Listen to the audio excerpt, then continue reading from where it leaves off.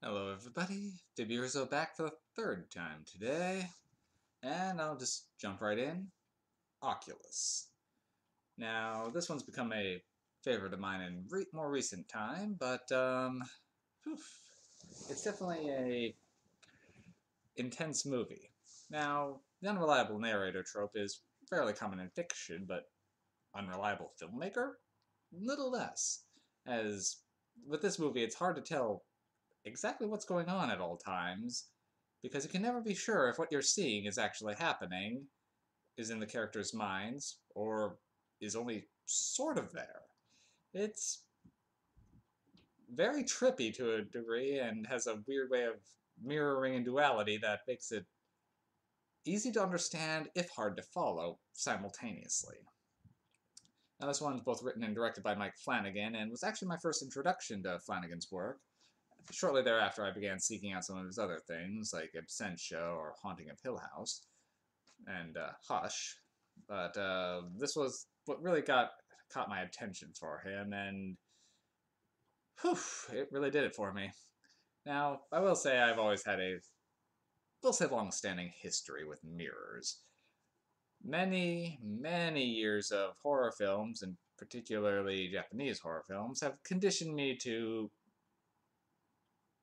be highly suspicious of reflective surfaces. So, I don't like them very much. I don't like being in dark rooms with mirrors at all, really.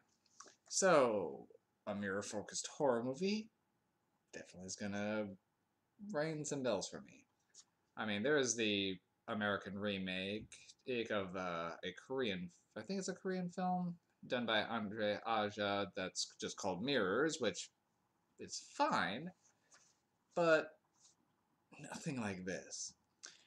Flanagan, as always, is a master of atmosphere, and this one has that in spades. The tension, the build, and just never being sure of what you're looking at is looking back at you, or is just an illusion or a mixed perception.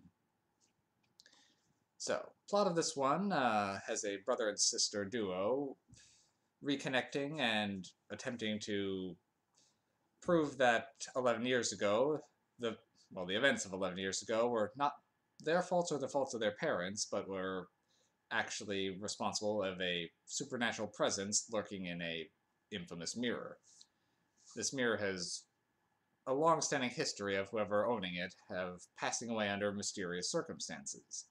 And 11 years ago, their mother went crazy, and their father took a gun, killed her, and tried to kill them, before being shot by by the brother. And this picks up with them going back to their old home to try to prove whether or not the mirror is actually haunted.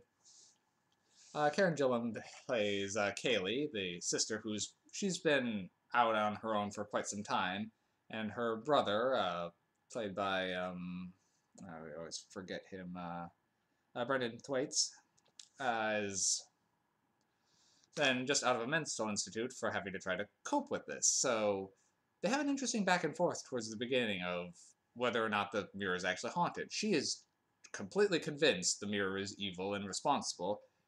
Him, having gone through a lot of time to process and some therapy, is convinced that a lot of what they remember was not as it actually happened. So it deals a lot with memory being faulty versus just perception in general. You can never tell if what you're perceiving is actually as it happened. So you'll have flashbacks to an incident with her family dog. She'll remember it as the mirror essentially eating the dog, and he remembers it more as the dog being sick and having to go to the vet. And it's unclear what actually happened to the dog, as they both remember it very differently. And you'll see a conversation happen entirely one way a few minutes later. They'll be a little confused on where they got, review some tapes that they were making, and see it play out while the same conversation's happening. Everything they're doing is completely different. Or they'll think they're going into one room and be in another. And this complete cinematic vertigo is pulled off exquisitely, particularly as the movie is told both in present and past at the same time. You mostly, as the events are going along, they'll keep flashing back as they remember more and more about the original incident, until by the end, the past and the present are completely mirroring each other. Pun very much intended, and likely intended by the filmmakers.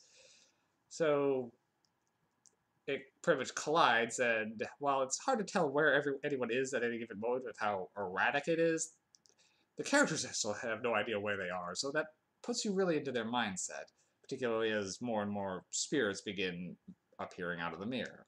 And they do a very cool ghost design by having any spirit that appears have their eyes completely mirrored. So it's a very spooky film. And it definitely does not pull its punches in terms of how extreme some of the happenings are. It never goes quite gratuitous, I'd say, but there's definitely some moments that'll make you wince.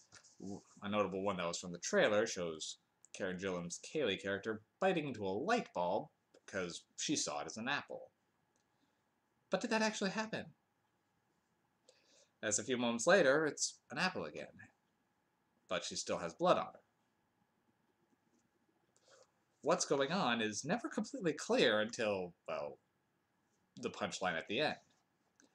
So, a very well done film. It definitely keeps you guessing, but I can understand how some people might find it frustrating to follow at points, but I do highly rate Oculus. This is another 5 MacGuffins out of 5 for me.